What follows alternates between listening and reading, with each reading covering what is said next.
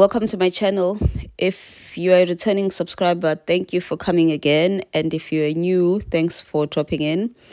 This is a compilation of my 6 days. It was meant to be 7 days, 6 days of doing Mr. London's workouts. And this is how it went. Let's get into it.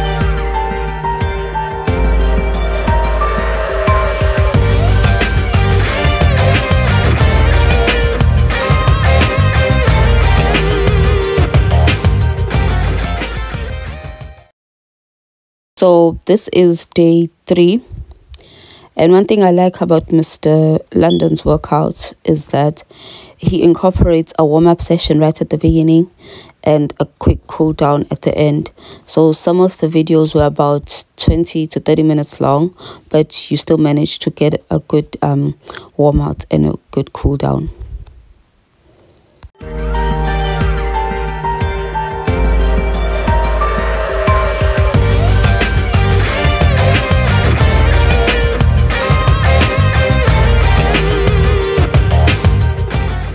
This day, I did the 20-minute HIIT dumbbell full body workout, and it's called light weights, no repeats, which was very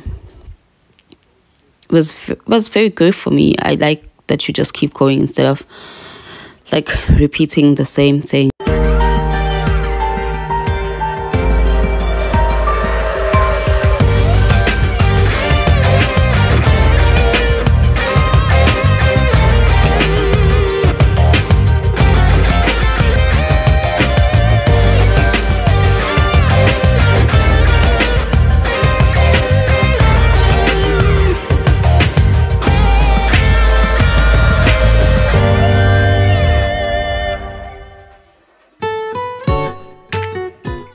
I also like that there were floor exercises as well. Now, generally floor exercises wouldn't be my favorite thing, but I felt like Mr. London, I always called him Mr. Muscle.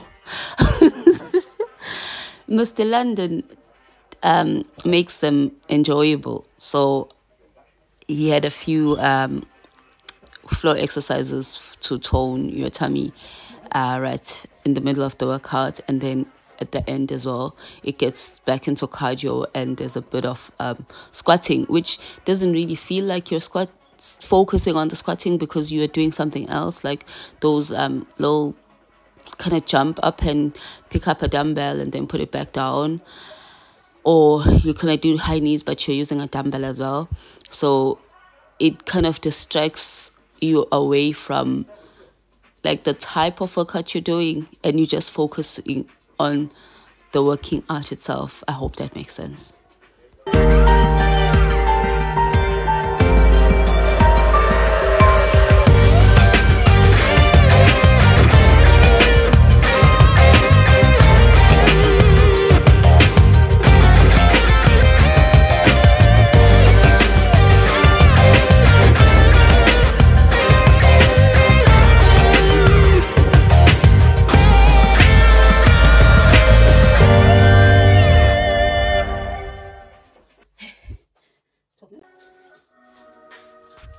When I first started this workout challenge, I thought I'd do the Mr. Muscle Fupa Be Gone for 7 days consecutively.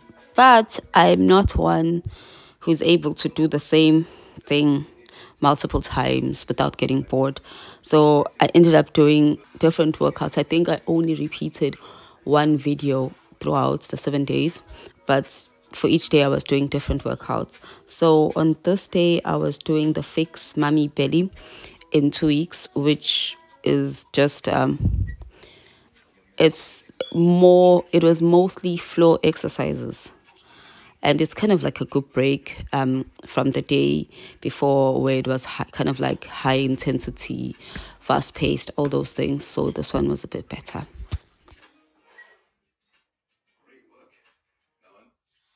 So I noticed that with this workout video, it's mostly like doing abdominal work and just using your lower abdominal muscles. So that's, I'm like feeling it around here. Let's just like pause and record that, because I'm most likely going to forget after I've done the workout. So let's continue.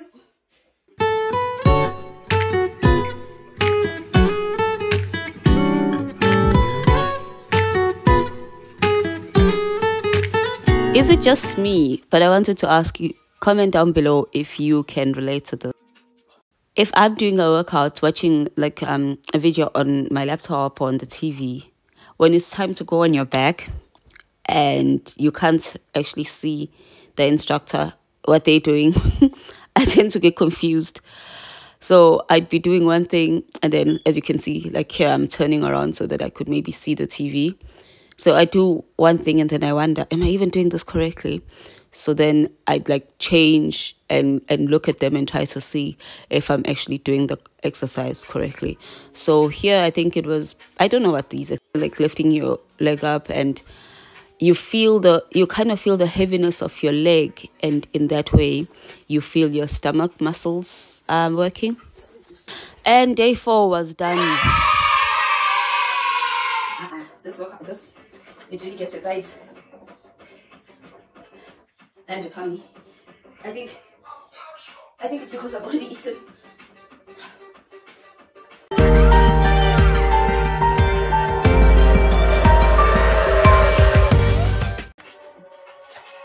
I like this one. Okay. I was sitting back, that's why I wasn't feeling it.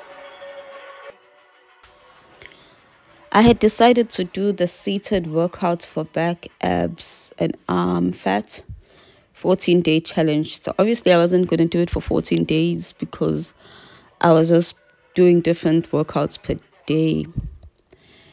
I would say this is my favorite one of Mr. London's workouts. I don't know, it's just enjoyable, and I think it's because it's different from everything else that you maybe see out here on YouTube. Just having to do a workout seated and feeling it in your thighs and feeling it in your tummy. Didn't really feel it much on my hands, but maybe it's because I was cheating. I don't know.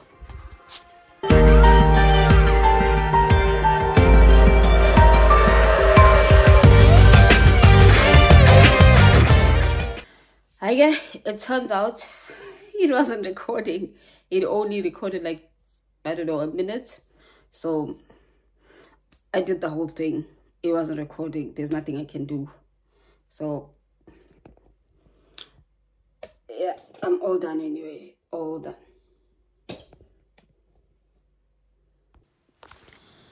So we've come to the end of this particular video. I've ended on day 6, but I thought I'd put the video out there and you guys can follow along for my progress. But what I think I'll do in future, I think I'm gonna record my kind of like my thoughts just straight after I've done the video, because I feel like if you do it a few days after, you don't really remember exactly how the workout was. You're just watching back on the clips and trying to just to remember what happened and how you felt. So in the future, I think I will just do the workout and give my opinion of what's happening on as it is still fresh in my memory.